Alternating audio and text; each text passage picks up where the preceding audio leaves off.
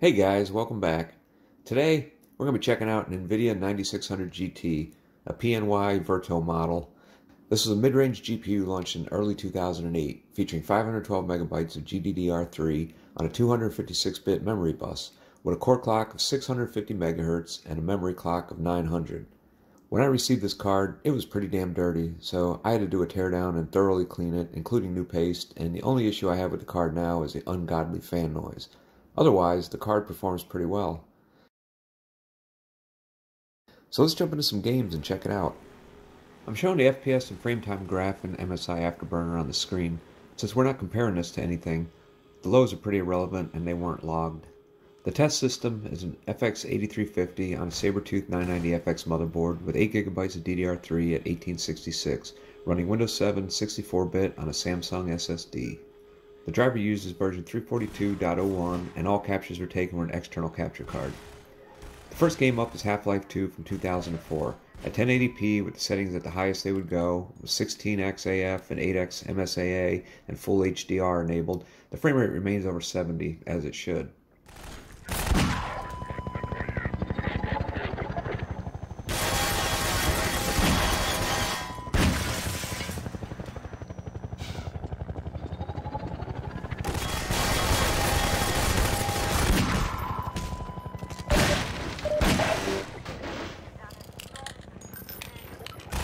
Next is Left 4 Dead 2 from 2009, and at 1080p with the highest settings, 16x AF and no AA, the FPS remains solidly over 60.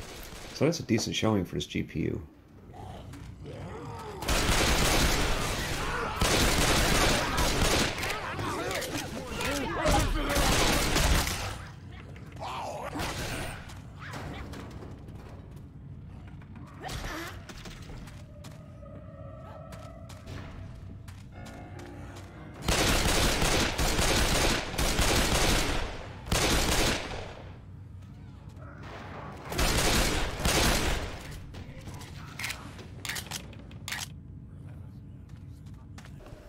Next up is Tomb Raider from 2013.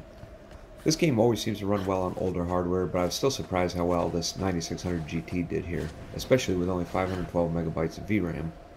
This is also one of the games where DX11 would work well. This is at 1080p, settings at normal except textures which are set to high, and 16x AF and no AA. We get pretty close to sticking that 30 FPS mark.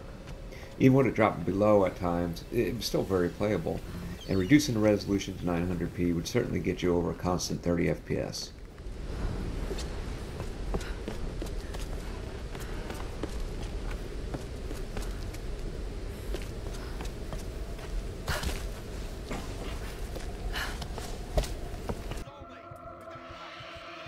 So here we have Doom 3 BFG Edition, which is a 2012 remaster of the 2004 game, with Doom 1 and 2 included. And even though it's a remaster, I still expected more from it.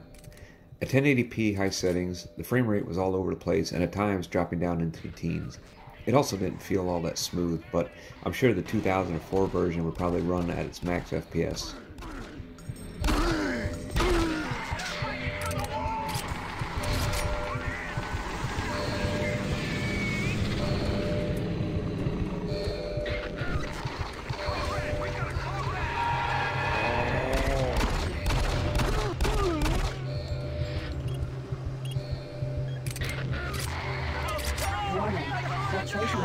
This is Command 8. Report directly to Marine Headquarters and await further orders. Going back again to 2004, we have Far Cry at 1080p with the highest settings, and it just breezes through it. With the FPS well over 100 and amazing looking graphics, there really isn't much else to say.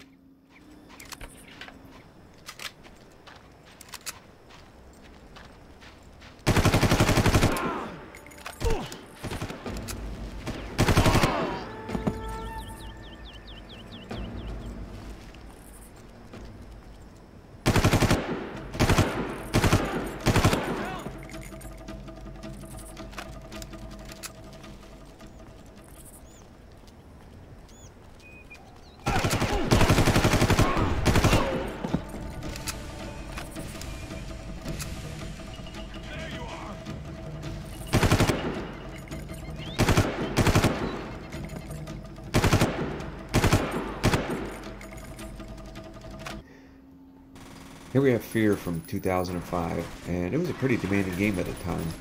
We're running at 1080p with all the settings at maximum, and no problem at all. The FPS does drop below 60 here and there, but to tell you the truth, it isn't even noticeable.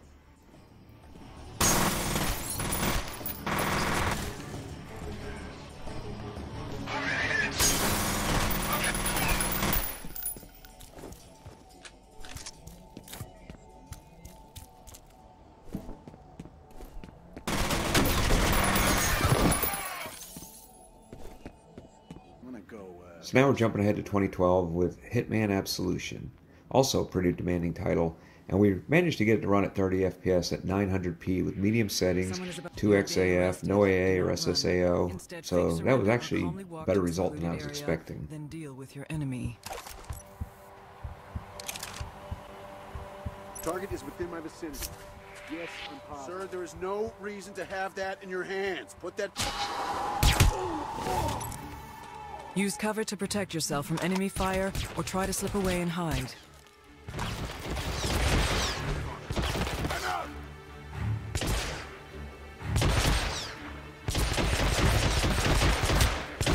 Running allows you to relocate quickly.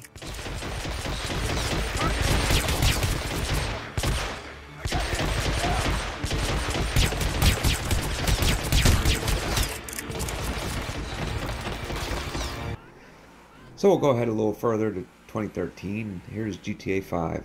At 1080p, normal settings, no AA or AF, the frame rate is stuck in the low 20s, dipping into the teens occasionally.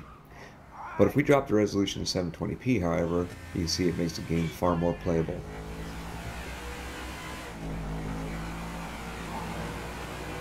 Hey, you don't see me driving here?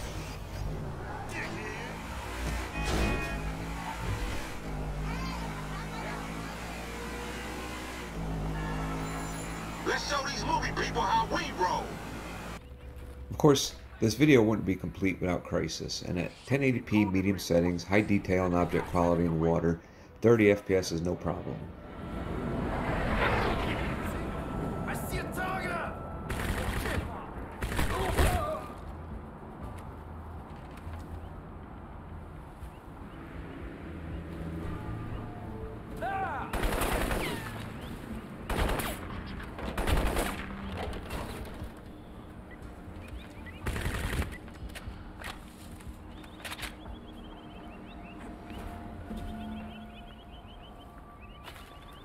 So to conclude, we'll have some Postal 2 running in the background.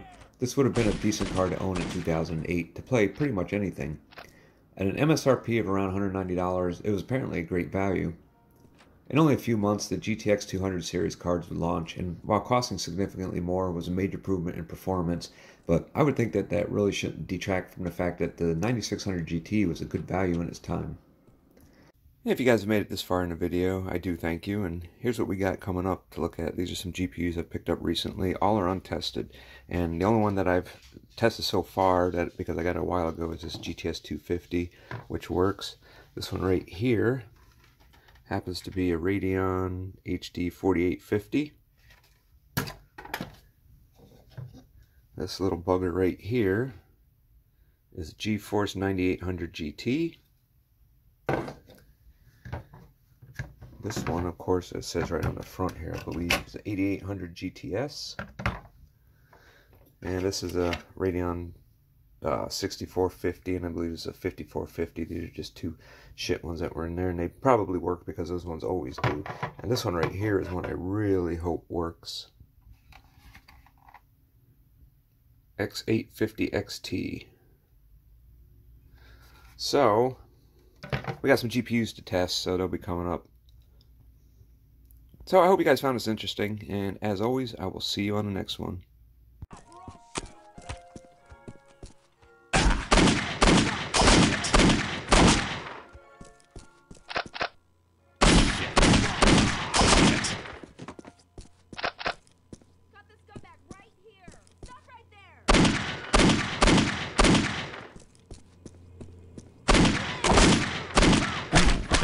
Good.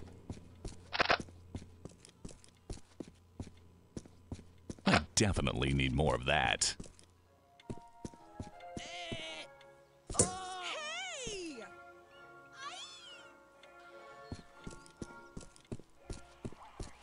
Look out! Hey!